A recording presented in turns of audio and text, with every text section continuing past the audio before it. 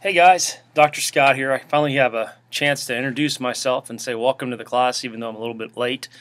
First of all, apologies for being sick last week. I didn't finally get my voice back until late Wednesday or Thursday, and then we had the thunderstorms and the tornado in Longview, which ripped my internet out this weekend. So I am formally introducing myself, saying hi. Hope you guys had a good weekend and that the class is going okay for you. A couple quick things before I discuss what's on deck for this week is I've had a couple questions about some of the assignments. Let me clear up a couple things. I understand you guys are working during the week and you have other classes and other obligations. Therefore, originally when Paul Rickert put this class together, he wanted things turned in at certain times. I'm all for you guys turning everything on day 7 or Sunday. And that gives you the weekend to get caught up and read up on the assignments. Take your quiz, do what you need to do, but as long as I get everything by Sunday at midnight, we're fine. I'm not going to be checking the mailbox and everything to make sure everything's turned in on Wednesday, Thursday, day 4 or 5, so hopefully that'll put your mind at ease. Second one was about the articles. I got a couple emails regarding the articles. What I'm looking for in those is when you're doing your article assignment is you need to be focusing on scholarly journals. One of the things that we have at the library is JSTOR, which is JSTOR, and they're basically criminal justice articles that have been what we call peer-reviewed, meaning that they've been read by other academics and approved and sent up the chain of vetting and then published in a scholarly journal. Try to stay off Wikipedia, try to stay off sites that haven't really, they're just blogs, not really articles or intense research, and you should be fine. As usual, if you've got questions, just give me a holler on the email or call me, and I'll get back to you as soon as possible. But for all intents and practical purposes, you all had a great first week. Things are good. I've enjoyed reading your introductions on how you guys came to be in this class. A lot of people have similar backgrounds in terms of what they want to do with criminal justice or psychology or social work. I think it's all remarkable that you guys have chosen this path. I think you guys will find it very rewarding. We even have a police chief in our group. Chief, it was good to talk to you a little bit and get to see your introduction. I hope if I can be a resource in or outside the classroom, please feel free to call me at the Longview Police Department. Okay, so this week we've covered the basic introduction to the course, criminology, the study of crime. This week we're looking at the biological factors of crime, and forgive me, I've got the book right here just to make sure I don't forget anything.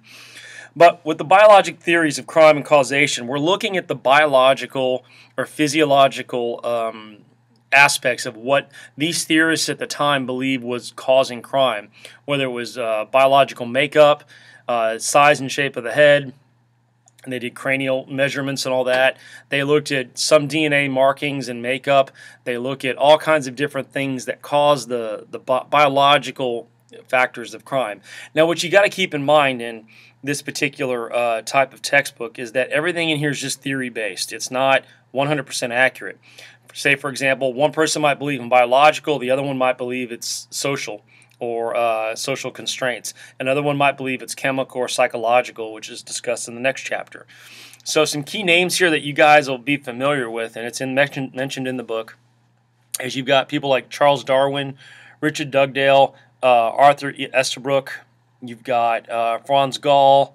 Herbert Goddard was huge. Charles Goring was huge. I'm just looking at some. Cesar Lombroso, the biggest one, the biggest biological father we have in this chapter. And there's also different types of Caesars. Don't get confused with Lombroso and Caesar Beccaria. They're two entirely different people. You've got Terry Moffat, William Sheldon, and then, of course, James Q. Wilson, who's like the father of policing, modern-day policing. So as you read through this chapter, try to separate some of the different theorists because, what these guys are pretty much just showing you that at the time their theories were coming about with criminal justice, there were a lot of them that were looking like at the way someone was shaped, or they were looking at like fertility in terms of different types of fraternal twins and identical twins engaging in crime. We started looking at different body types. We had the endomorph and the ectomorph and the mesomorph, and they were trying to basically show that depending on the body size and shape of somebody or their composition, one might be prone to types of criminal behavior versus the other. We look at stuff such as like the early positivism, All right, these biological approaches built on the evolutionary principles that crime was an evolution were the first to apply scientific techniques to the study of criminals, and that was really through the 1880s. You had Franz Gauss, Spurzheim, Cesar Lombroso, Charles Buckman, and Ernest Houghton. And they looked at the phrenology, which was, again, the head size. They looked at people that were born criminals, or were, basically what they call criminaloids, that they were automatically born to be criminals, and they would look at people in jails and prisons and come up with these theories. A lot of them didn't hold water, simply because back in the day they were arresting people who, quote, fit the profile of being a criminal, that were basically social outcasts, and therefore there would you would have nothing but those types of people in jail or prison when you're trying to make a theory. After that, we had constitutional theories, and these were biological theories that explain criminality by reference to offenders, body types, inheritance, genetics. You start seeing some of the DNA mapping going on there, and external observable physical characteristics. The body characteristics, the body chemistry, they started looking at other things like blood sugar level, weather, climate, vitamins, food allergies, serotonin levels, PMS, ladies, premenstrual syndrome, monoamine oxidase inhibitors, MAIOIs, and really they were looking at these things that might have been, maybe these were the reasons people were committing crimes. We have the social biology, the altruism, tribalism, survival of the gene pool, survival of the fittest kind of mentality, Charles Darwin. And then we have the biopsychology, life course persisters, adolescence limited offenders, meaning that people who didn't really evolve and they themselves had these predispositions to being criminals. So as you read through this, excuse me, I'm still getting my voice back from pneumonia. There's a lot going on in this chapter, a lot of theorists.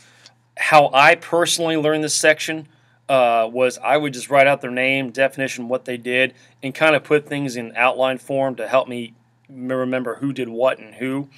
There's a lot of good terminology in here. Of course, they define testosterone because that was a big deal. They look at different types of criminal families and breakdowns of that, the different types of zygotes when they talk about the fertility tests and all that. So that's really Chapter 3 in a nutshell. You just get the biological roots of it. It's really not too deep. Now, Chapter 4 switches gears. Now we look at the psychological. We start looking at the terms of sociopath and psychopath. Charles Manson, for example, your Jeffrey Dahmer, your serial killers. We're looking at what we call psychological theory. And it's a theory derived from the behavioral sciences that focus on the individual as the unit of analysis. Psychological theories place a locus of crime causation within the personality of the individual offender. This is where all your basic profiling shows are on, like Criminal Minds, The First 48, all your NCIS, your Law and Order, stuff like that. That's where they mostly get a lot of their characters out of here. You start seeing the beginnings of forensic psychology, criminal psychology, and forensic psychiatry. They differentiate between the psychopathology of the criminal, the makeup, whether they're a sociopath and psychopath. A lot of people use those terms interchangeably, but they're actually disorders that have two entirely distinct different meanings. You get into Sigmund Freud, who basically brought the term the id, the ego, and superego into criminal justice, not just psychology. We look at Maslow's hierarchy of needs in here. We look at the psychotic offender, all right, and the links between frustration and aggression, which basically serve as a catalyst to committing serial killers or becoming psychopaths. A lot of good stuff in here. What I like about this chapter is that it reads very easy. I haven't had much chance to discuss the book, but this book is really impressive. I've enjoyed it. It's kind of, everything's just kind of up front in your face. There's not a whole lot of guesswork. Paul Rickard did a good job on this book. I think everything's just very self-explanatory and laid out. I'm just trying to make sure I hit everything. We talk about the Durham Rule, of course, for guilt by mental insanity. They talk about that. The Bronner Rule in 1972. Get familiar with those. The McNaughton Rule is another one. Making sure we don't miss anything here. But really, if you're really into the criminal profiling, and most criminal justice students are at this point, this would be the chapter to launch, if you're going to get a forensic psychology or criminal forensics background in this. This would be a good place to start. You understand who does what, the different types of profiling, and kind of go from there. A lot of movies have been spawned off of criminal profiling. They've got Silence of the Lambs. They've got all these serial-based killer movies that people just flock to or try to get on Netflix or something like that. And a lot of these shows and movies have been instrumental in launching criminal justice careers. I caution you that what you see on TV and the movies is not reality in law enforcement. Okay, so just keep in mind that whatever you're seeing and doing, remember that a lot of it's fluffed up for Hollywood purposes, so they can sell movie tickets and keep the viewer engaged for an hour or 2 hours or whatever. So I'm trying to think of anything else we need to talk about this week. As usual, everything's opened up.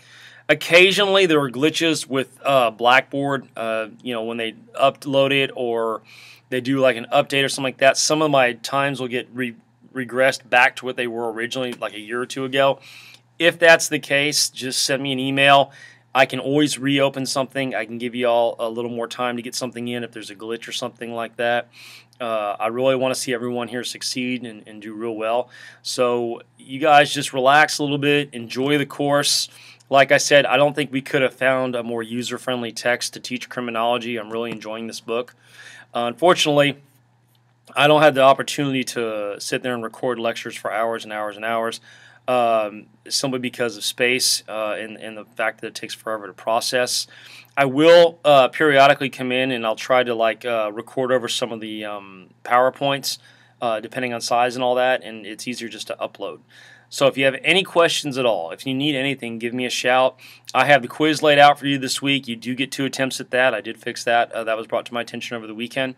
Your discussion boards, your weekly posts for your devotionals are up, and the assignments are up. So as usual, if you need anything at all, just shoot me an email or give me a call, and I'll be more than happy to touch base with you as soon as I can, now that I'm not sick and I got my voice back, and I'll get you guys squared away. I will talk to you guys later in the week. I'll drop another video message in and see how you guys are doing, and I'll be sure to post some stuff on the internet on the announcement board right after this video. You guys have a great week. Be blessed, stay safe, and I will talk to you soon. Bye.